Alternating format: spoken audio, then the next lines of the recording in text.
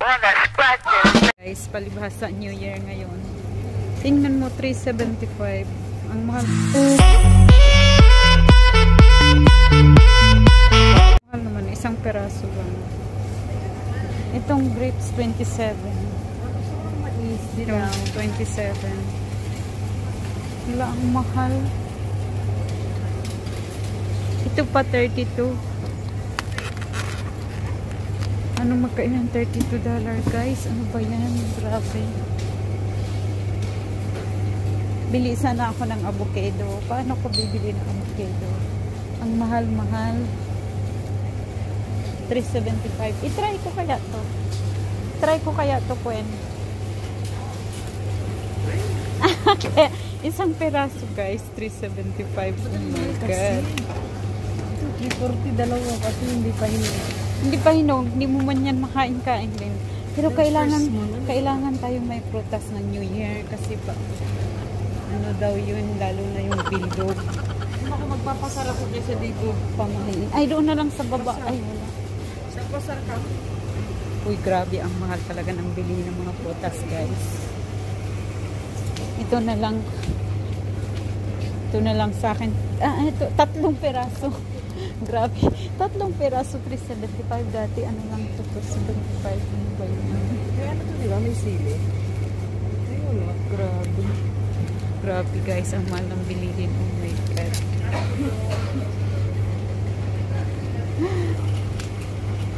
Magpapaaw ka na lang. Di ba doon sa Sunli, magkano lang po? Sa Sunli, $4. May ilang peraso na yung plum. Marami yun. Paano yan? Kailangan ko ng grapes. Ang mahal ng grapes. Hindi ko afford yung grapes, guys. Grabe. Oh my God, cherry. $12. Cherry. Diyos ko, mahingi na lang ako sa inyo, guys, ng mga cherry dyan. $12 talaga to? Oh my God. Ano ba yan? This one, lychee. Ayoko, $36. $36. $36. Cherry. Ito, cut na siya. Gusto mo yung cut na. Promotion ba to, ha? Doon na lang kaya sa ano ba? Anong ay vitamin C in berries can it boost? No, ito ano to? Anong klaseng prutas siya? Korean pepper. Pear. Pepper, pear. Guys, comments below kung subukan nyo na yan, kumakainin. Masarap ba yan? Korean, ano yan? Pear. Korean pears. Oh. Hindi namin alam anong bibilhin. $3, $10. Ay, baliktad kasi tayo. Dapat pala namili na tayo. Noon. Ito na lang bilhin ko, guys. Yung lungga na lang. $3. Ito lang yung kayang budget ang wala mo sahod. Wala pang sweldo. Grabe, nangihinayang naman ako, guys. Hindi ko siya masarap. Magkano yan? $10 ang isang ano? 1 kg. $10. Ayun, ano yan? Wala kang mo. Di ba mas masarap pag may amoy? Masarap talaga yung kalabaw. Kailangan meron kang bukas. Ayan. Starfruit para daw.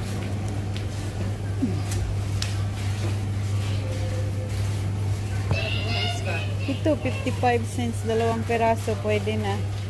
3 peraso pala. Kasi ilagay ko sa ano ba? Ano natin?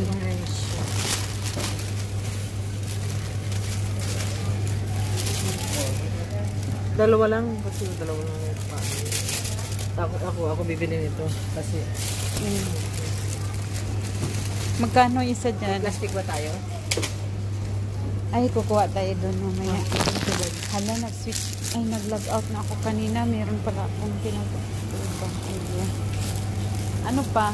Ay, nasaan na yun? Ayan pala. Ayan.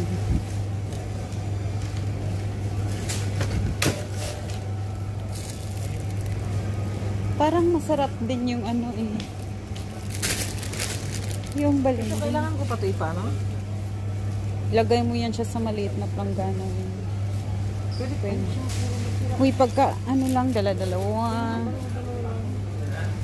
Ano, ibig pa kilo ko pa to? Oo, papakilo. Ay. Hindi pala, namig na pala to. Kasi 50 cents. Hindi ko pala.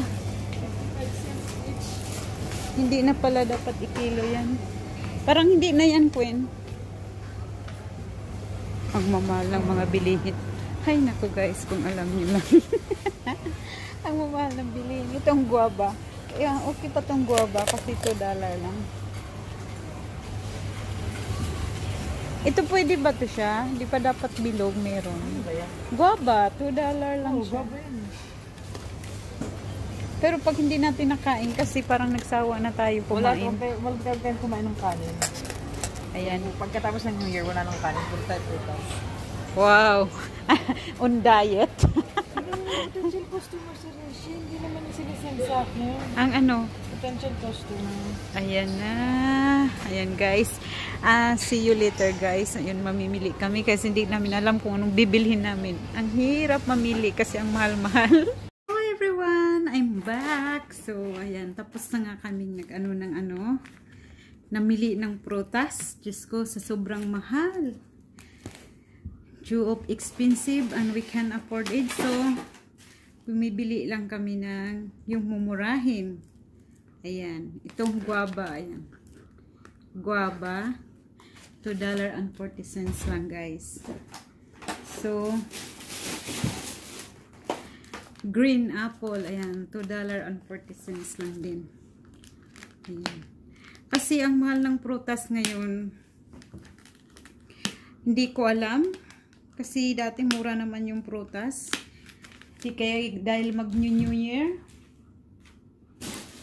Tapos, ito yung grapes na bili ko guys. Ito. $4.60. Ayan. Hindi katulad nung pinakita ko sa inyo. Ayan. Ayan. $4.60. Ayan. Tapos, kasi hindi namin afford yung mga cherries. Pati itong lunggan. Ito lang yung nabibili ko. At itong pearls. Itong pearls. Hindi pearls. Pear. Itong pear.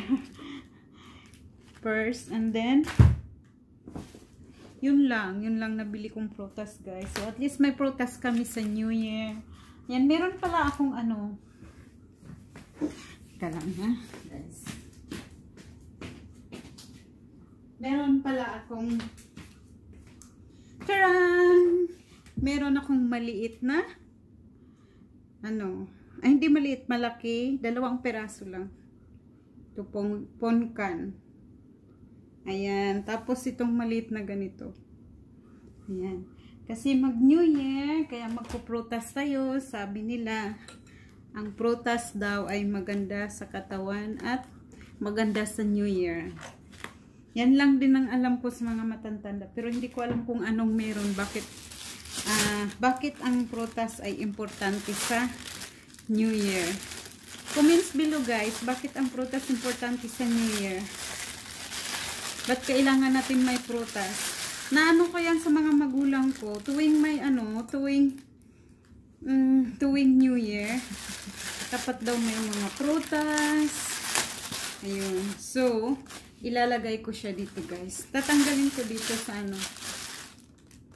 Yan, ang ganda ng mansanas. Pulang-pula. Sana ganito yung mukha ko, pulang-pula. How I wish my fish is like this. Red color, ha? Ayan. Tapos, ito, ilalagay ko lang siya dito. Ilalagay ko siya dito, guys. So, ayan. Tapos, yung iba, i-ref natin para, hindi masisira. Ayan. So, may mga prutas. Mga prutas. Ayan. Itong guava, kailangan na ito kainin bukas. Ayan. So, kailangan natin ng prutas sa katawan. So, ayan guys. So, itong grapes, iano na lang natin sa refrigerator. So, marami na akong prutas, guys. Ayan, di ba? So, ang dami kong blessings. Blessings yata pag maraming prutas. Ayan, guys. Ayan lang, guys. Ayan, ano, pangalan nito, comments below kung bakit importante sa atin ang prutas every New Year. Bakit kailangan may prutas every New Year? Ayan, naririnig ko yan sa mga matatanda. Kaya hindi ko lang din alam, guys. Okay, guys. Thank you for watching. And if you didn't, bye-bye. And Happy New Year sa inyong lahat. Sana we have a prosperous New Year sa lahat. Lalo na sa mga kababayan natin na nasalanta ng bagyo, guys. Pag-pray naman natin sila. Ayan. Thank you so much, guys. Bye-bye.